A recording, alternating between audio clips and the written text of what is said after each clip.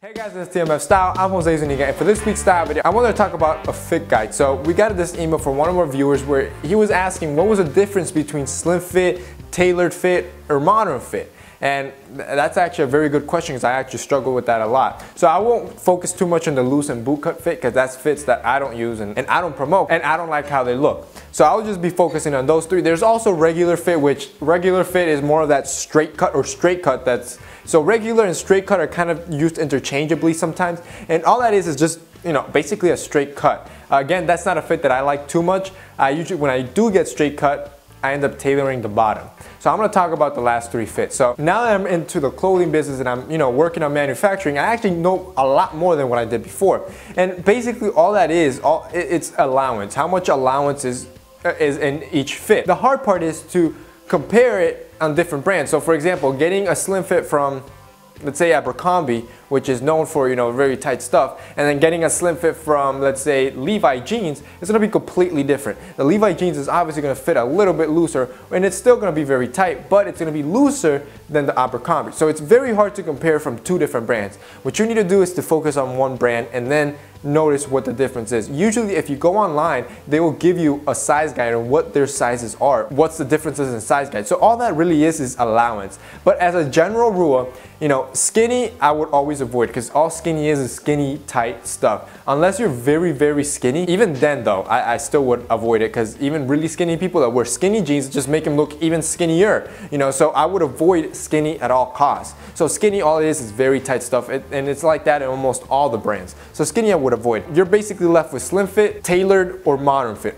Slim fit, it's almost bordering skinny. Slim fit, I would only really suggest it to people that are very skinny and very, very skinny because it'll probably fit them good. If you're not skinny, you're basically average weight, avoid slim fit because slim fit is just gonna make you look like you're wearing skinny. So slim fit is usually the tightest fit on almost any brand. Then you have tailored and modern. Now, usually a brand will only have tailored or modern. It's very rare to find a brand that has, skinny, slim fit, tailored, modern fit. It's usually three types, which is skinny, slim fit, and then it's either tailored or modern, because usually what I've always noticed is that tailored and modern fit is used very interchangeably. And all tailored and modern fit is, it's basically slim fit with a little bit more allowance, so the midsection is not going to be as tapered, and I usually tend to go for the tailored or modern fit. Reason being is because, like I've explained in a lot of my videos, is I usually have a big drop, for example, in my waist, so I buy something that'll fit me a little bit better, and then all I do is I tailor it in.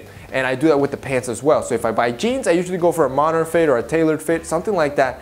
And then all I do is bring down the bottom to a more tailored fit. So I have a nice allowance on the top and then bring it down on the bottom. So I usually like to go with modern and tailored because it gives you more allowance, more fabric, and then you can just tailor down to your liking. Slim fit and skinny, you have no allowance, you have no extra fabric, and you can't tailor down. You actually need to tailor out. And that can be a lot harder than tailoring in.